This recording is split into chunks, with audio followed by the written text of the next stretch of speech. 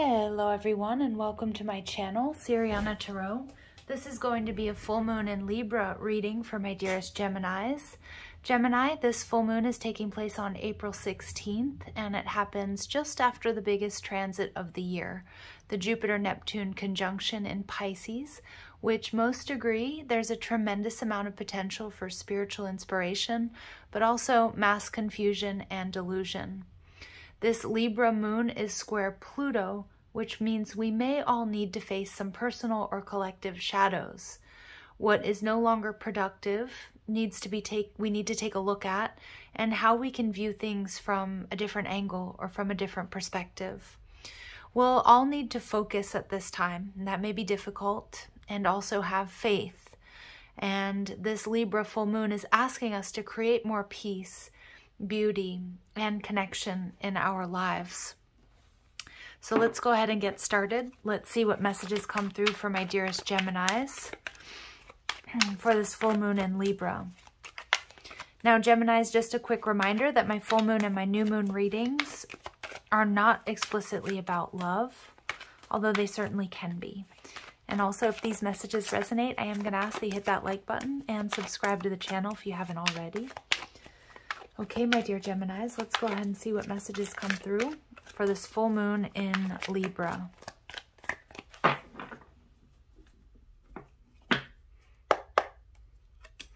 We have the Hermit card in reverse, Virgo energy. What you're leaving behind, the Lovers. What you're moving towards is the Nine of Cups. What you need to know, the Ace of Wands in reverse. What you need to do, the Ten of Wands. And your final outcome advice energy is the Knight of Pentacles. Overall energy, 10 of Cups in reverse. Okay, Gems. So for many of you, this is going to be explicitly about a love connection or situation. And what I see going on here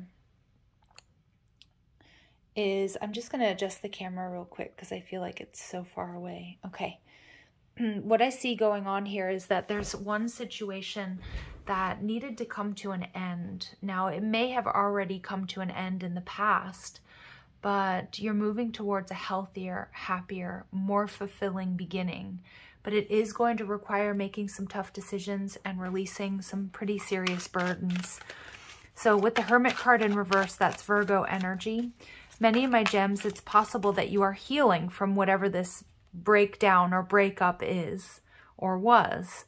But I feel with the Hermit energy, you have learned some lessons and you're ready to get back out there. Okay, so clear messages and guidance. Why is this Hermit here? The Nine of Fire in reverse, yeah. Many of my Geminis, you're giving up on a situation that just wasn't working for you so that you can manifest something new. And we have the Six of Fire. There may have been a false victory here. I feel there was a lot of conflict, internal conflict, but also conflict with a person or a group of people.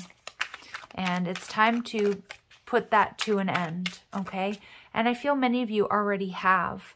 But with the Six of Fire in reverse, it's like you weren't getting the recognition or the reward or what you needed out of this past situation.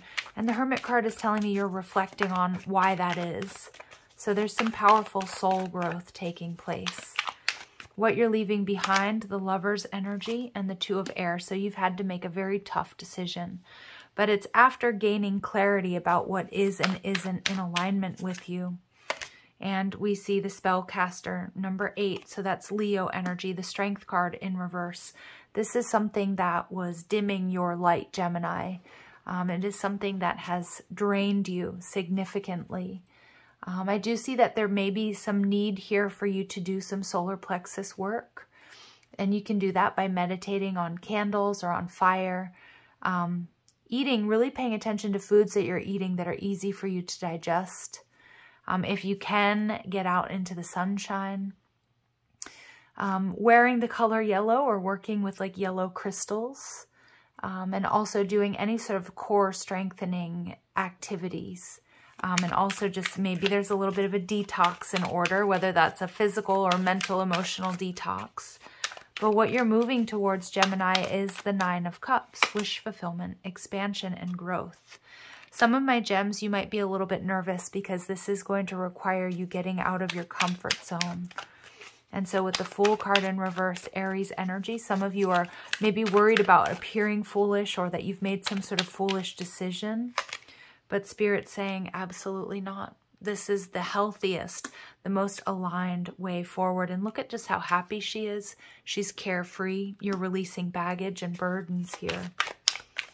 What you need to know, the Ace of Wands in reverse. So there could be a situation. Now, for some of you, it's a marriage or a love relationship, but it doesn't have to be. It can be passion for your career, for your creative projects. But the Ace of Wands in reverse tells me that this was divine intervention, and something here just wasn't in alignment with you, and that's okay to give yourself permission to course correct. Yeah, Ace of Water, because you are opening up that heart chakra after this disappointment. You're working on self-care, self-love as you go through a very difficult ending and transition. For some of you, this may be a divorce. Okay, that's what I'm seeing. We have a lot of number 10s showing up, but Spirit wants you to know that you are on the healthiest path forward. The 10 of Wands is telling you to let fall what needs to. Also, I feel that you were taking on too many responsibilities here, Gemini, that you hit a breaking point, or you started to feel like you were being weighed down by the pressure, the responsibility. And the 10 of Earth in reverse. Wow. I mean, Gemini's major, major endings and release with this full moon. That's to be expected because full moons are all about releasing. It is time to move forward. And like I said, some of you, it's a divorce. For some of you, it's quitting a job that you're not in alignment with or you don't agree with. For others, it's moving. But there's a major, major ending coming. And it's not going to be easy. But Spirit's telling you with the 7 of Pentacles, you're prepared. Plan. Take it one step at a time. Don't expect all of these changes to happen at once. But the 7 of Pentacles is an energy of strategy. Learning from the past, moving forward. And with this Knight of Pentacles, it feels like you're making some serious progress.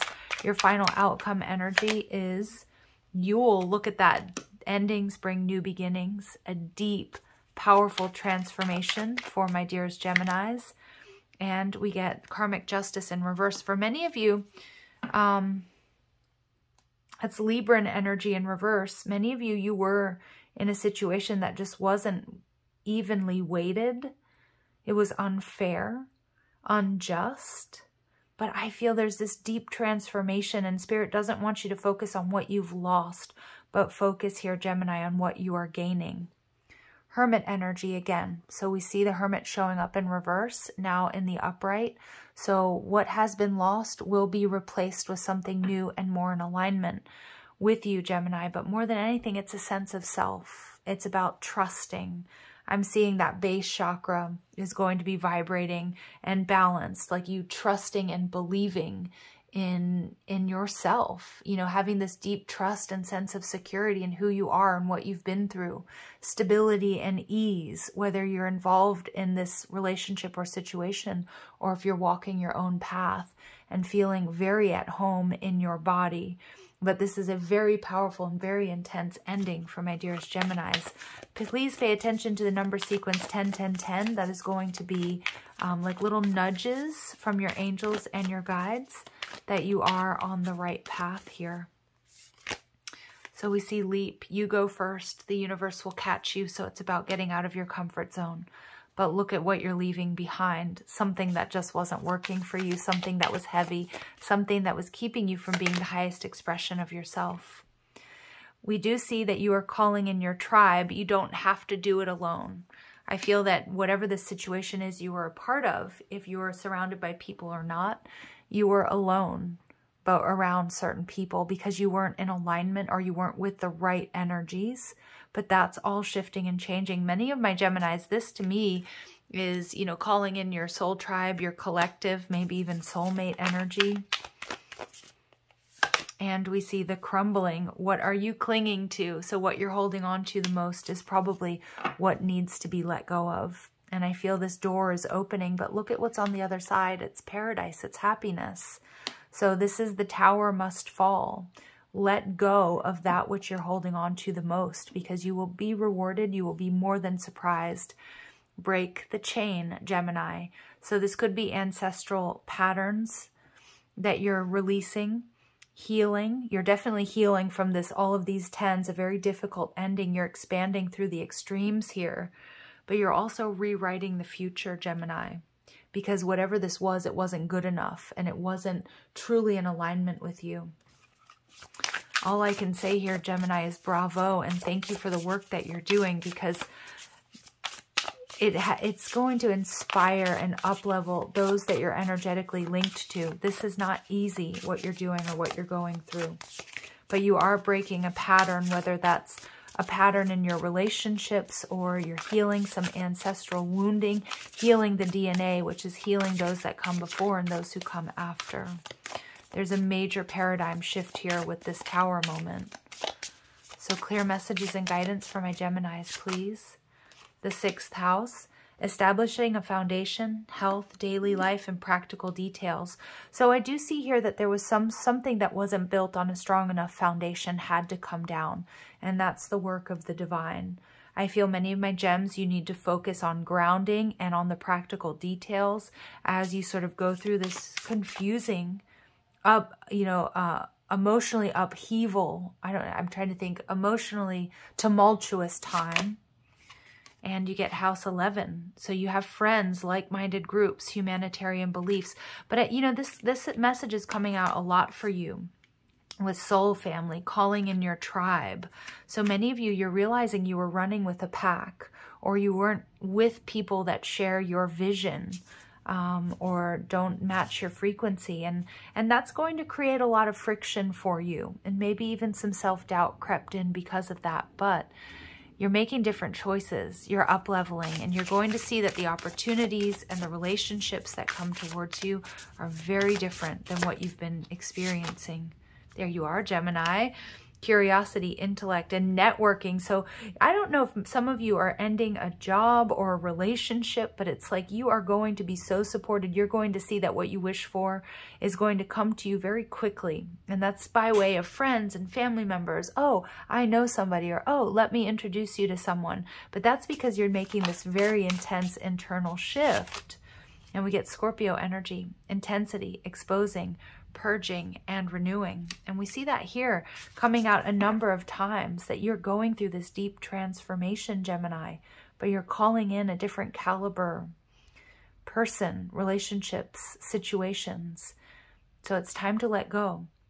And we get Aries energy, to be independent, to be brave, to go after your passions. And for some of my gems, that may require you to do that on your own, but Spirit is supporting you. And I feel that there's a lot of 3D support here for you as well, to break these patterns, to break the chains of bondage, whatever that means for you, gems, all right? So this has not been easy. So those of you resonating with this reading, I'm sending you lots of love and light, because I can see this is some pretty intense energy you're dealing with. So you get Benzai Gen, I think, beauty. Number 6, so recognizing the beauty in all of your experiences. But I also feel, gems, you, as a result of the inner work that you're doing, your energy, people are going to be seeing this glow up, this shift, this change in you.